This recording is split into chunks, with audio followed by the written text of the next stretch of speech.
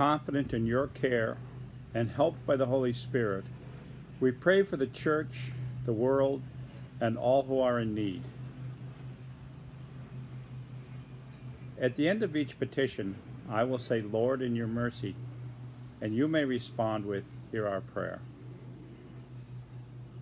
For your whole church throughout the world, give courage in the midst of storms, so that we see and hear Jesus calling, take heart, it is I, do not be afraid. May we follow Christ wherever he leads. Lord, in your mercy, hear our prayer. For the well-being of your creation, protect waterways, forests, lands, and wildlife from exploitation and abuse. Help the human family endeavor to sustain and be sustained by the resources of your hand. Lord, in your mercy, hear our prayer.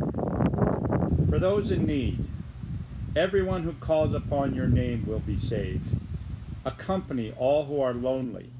Hear the voices of those who cry out in anguish, and support those who are frustrated in their search for an affordable place to live. We pray for all those suffering this day. Lord, in your mercy, hear our prayer. For the nations and their leaders, in you steadfast love and equality meet, and justice and peace are joined. May nations in conflict know the peace that is the fruit of justice, and the justice that is the path to peace. Lord, in your mercy, hear our prayer. For our congregation, you have gathered us together in spirit today as your people, and we thank you for this gift. We pray for those who are new to this community, for students and teachers preparing for a new school year, and for those struggling with the unexpected hardship. Supply us generously with your grace for our life together.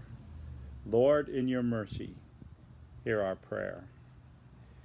We give you thanks, O God, for the saints of the whole church, from all times and places, and for the saints in our lives and in our community, whom you have gathered to yourself. Lord, in your mercy, hear our prayer. In the certain hope that nothing can separate us from your love, we offer these prayers to you, through Jesus Christ our Lord. Amen.